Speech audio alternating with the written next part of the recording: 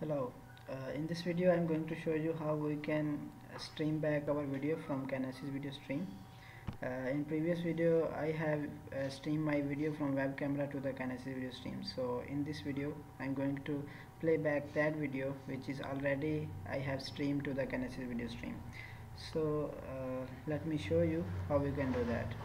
So actually I am going to use GetMedia API in Python, and I have write some code in Python which I will show you step by step. So there are some steps we have to take to get the media from kinesisvideo-stream. So first of all, you must have to stream your video to kinesisvideo-stream, either you are using Boto3 API or you are using GStreamer plugin. So you can it is prerequisite that you have to stream your live video to kinesisvideo-stream. So I'm not going to talk about that. I will show you how we can stream that video back in our laptop or our machine through GetMedia API. So let's get started.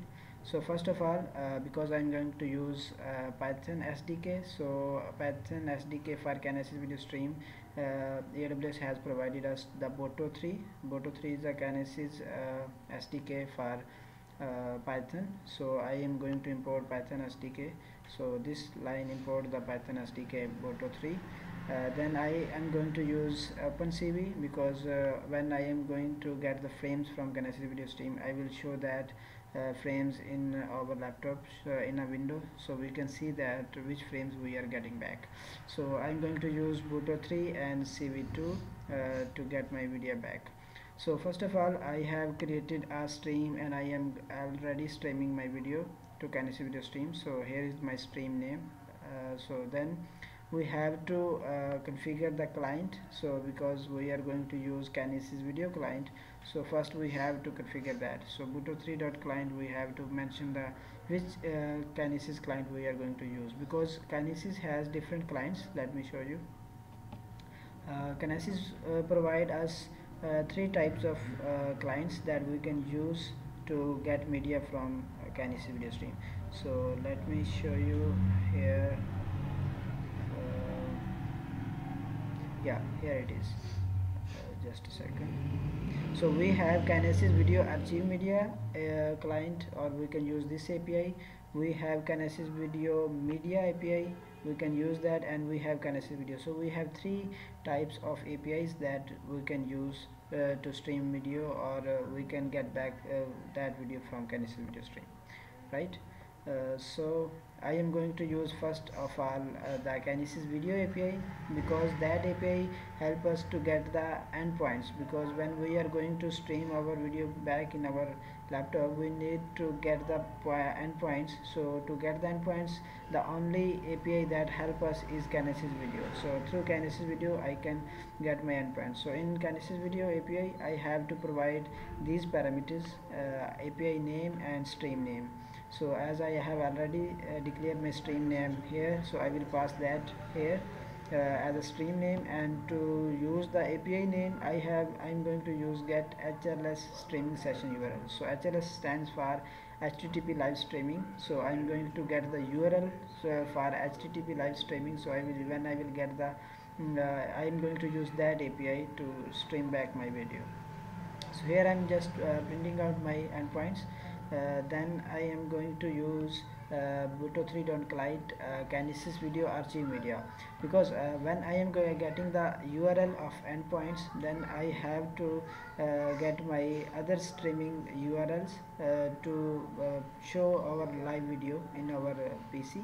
So I am using another API that is called kinesisvideo-archived-media. So for that I am passing end URL which I have got from other API, from above API, right? So here again I am going to pass my stream name, and then I am going to show you that which method we are going to use. There are two methods. We can use on demand and we can use live videos.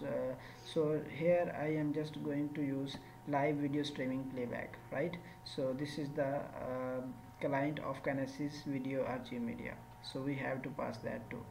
So at the end, when we have get the URL HTTP live HLS live streaming session, then we have to pass that URL to OpenCV so we can get the frames from our Kinesis video stream. So here I have just created a while loop in which I am reading that frames step by step. Like if frame is not none, if we are getting some frame, then what I'm going to show you that I'm going to use OpenCV and it will show the frames.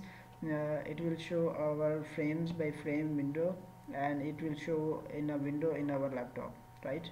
So if I am going to end, then it will break and everything will be terminated.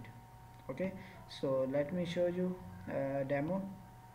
First of all, we have to stream our video. So as I have already uploaded my video how we can stream our video, so I'm just going to stream my video from my laptop. Here I have run that my command, so it will stream my video from my laptop to Kinesis video stream.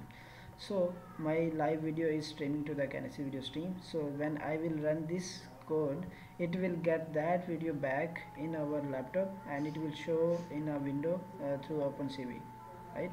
So as our video is live streamed to Kinesis video stream, I can show you where it is. So here I have created my Kinesis video stream, which is name is atiqvideostream. So in this we can see that our live video stream is playing here. Let me refresh it, just a second.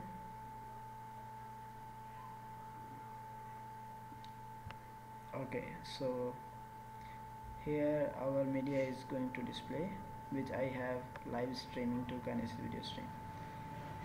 Yes, here you can see that I am streaming live video to Kinesis video stream, and now I am going to get this video back in my laptop. So I have written that code. Let me run this code. So when I will run this code, it will show me that which Kinesis video stream is playing at Kinesis video stream, and it will show in a frames in our laptop. So just a second, it is running in backend. So yes, perhaps it will work. Okay, maybe it is in process, it is running. Okay, yes, here we go. So we can see that as I have told you that when our code will run, it will get frame by frame from Kinesis video stream. So I can see my frames. It will display first frame, then it will display, give some pause, then it will play another frame. So I can see my video from Kinesis video stream using Python SDK, which is Boto3. So I am using Boto3 SDK to play back my Kinesis video stream. Okay.